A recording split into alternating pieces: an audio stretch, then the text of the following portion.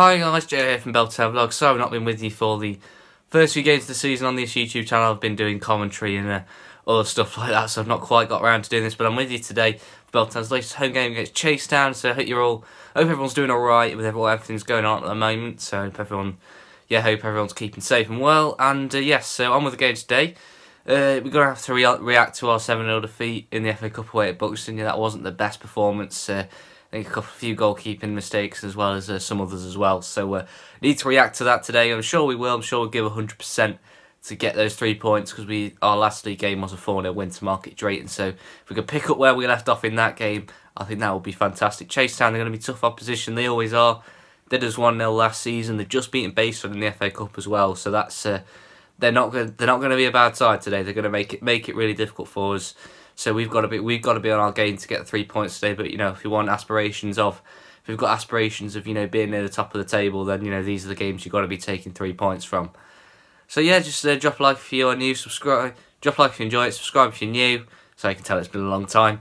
And as I say, thanks everyone for bearing with me. I know I've not been doing as much on this as I should have done, but I'll be doing my best. What with COVID and everything, I might not be able to get to all the away games, but I'll be doing my best, and thanks ever so much for bearing with me. So anyway, I'll see you at the ground in a social distance manner. And we're underway. And we're off. Go on, Belper!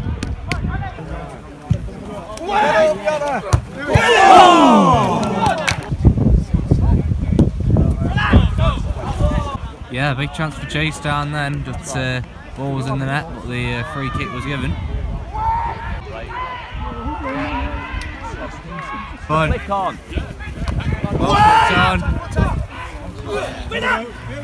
Oh, unlucky. Quality now, mate.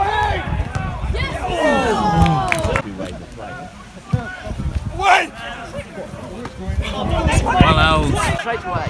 Like that. Hit it. Yeah, good pass. Go on now.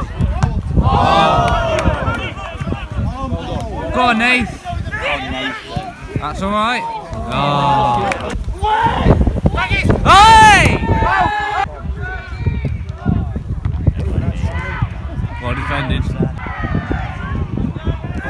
What a chance. And that's our time. Belper started well, but Chasetown grew into the game. So start our threats are not very good on the counter attack. Well, Belper dominated with possession and territory. Chasetown probably had the better of the chances, and 0-0 at the break. Oh, he's at that one, but it's another chance. Oh, another chance.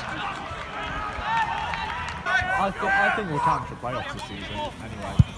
Oh, big mistake from Overton there, but we got away with it. How have they not scored? How have they not scored? Go on. Go on, Ben Reid, cross it in. Oh! Here he is, Cruz, coming off the bench as well.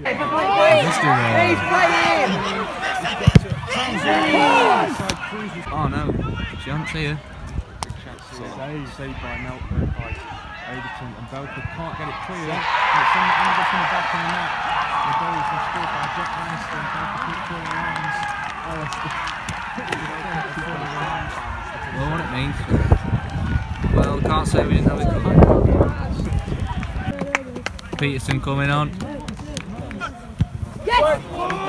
Oh! Chasetown. Last ditch defending. What's he going to take it to the corner? No, he's going to go for it. Oh, down that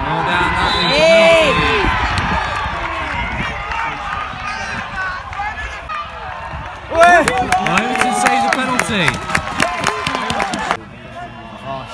Oh, that's awful. But is it going to make something of it?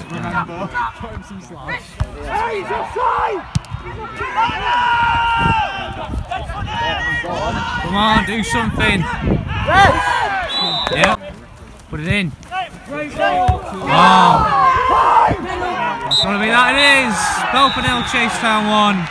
A fair enough score. A disappointing one for Belper. Yes, there we go. Full-time Belper 0, Chasetown 1. I'm sorry I didn't do the thing walking up the hill. My phone was on 1%, so I thought I'd give it a bit of charge at home before I before I did my post-match conclusion. And yeah, it was a similar story to when we played them in February, I think, to be honest. So if you've watched my vlog then, you can remember what I said. I'm probably going to say something similar, because it was a similar game. I thought we played well first 10-20 minutes. I think definitely we were the better side then. Danny South, a couple of good headers, but that's about it really. I think from then on, Chasetown kind of got used to us, saw what we were doing.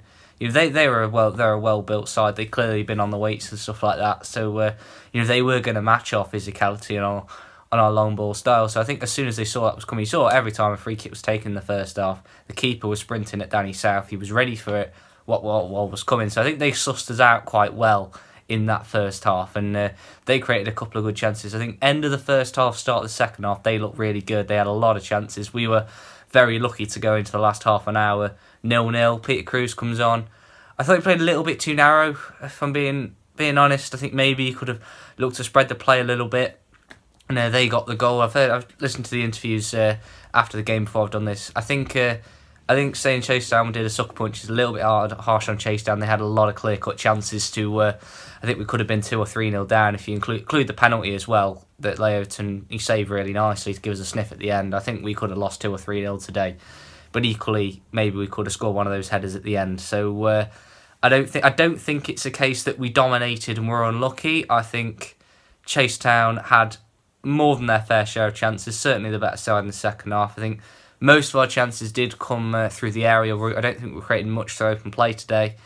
In terms of on the ground in Chasetown, yes, maybe another header on the other day those headers could have snuck in, but Chasetown dealt with it well, and it's a similar thing. I think I don't mind our plan of, you know, using the area. We've got that side. That's where our strength is. I've got no problem with that, but it's having a plan B. Chasetown were clearly good at combating that, so I think maybe bring on people who's get him to stretch the play a little bit, something like that, just something different.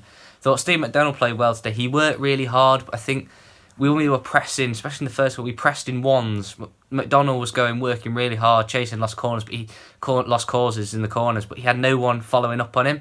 So he was working hard, but he had no one coming in support. The next man was at least like 5-10 yards back. So if he was in a 50-50, no one was helping him out. So you know, I thought he worked hard, but for little reward today. But anyway, you know, two defeats on the bounce is not ideal. But it's still early days, and you know there's still a long way to go this season. So I don't think we can get too downhearted yet. While obviously we're disappointed with the result and the performance today. So yeah, thanks ever so much for watching. I hope you enjoyed it, and yeah. So thanks very much. Subscribe if you're new. As I say, I'll try and get to as many games as I can. Might not be able to do them all because of COVID and things like that, but yeah, I'll be doing my best, and I'll see you next time. And you know, up the nails.